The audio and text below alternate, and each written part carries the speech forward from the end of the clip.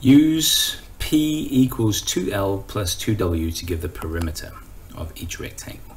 So in this particular case, you'd be given a question like this. You'll have a rectangle and you'll be given the length of each side.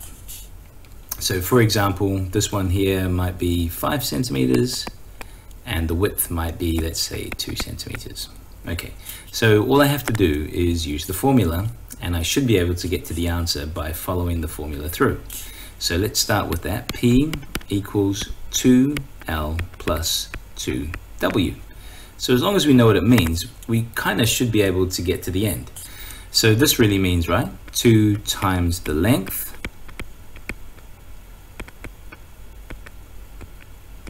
plus 2 times whatever the width is.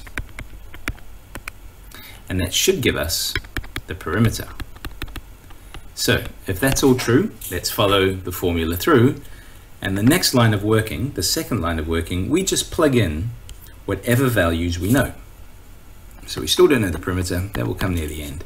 Equals 2 times whatever the length is. So the length normally you would refer to the length as the longest side, so that's a 5. Plus, again, 2 times whatever the width is, and in this case it's 2. So my next line, all I'm doing is basically doing whatever it says here. It says 2 times 5, and this is 2 times 2. So the next line looks like this.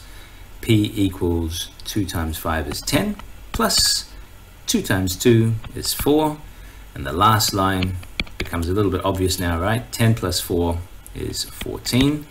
Not finished. I've got to use the correct units of measurement. So we're talking about centimeters. It's perimeter, so perimeter is length, so it's just centimeters. It's all good. Finished.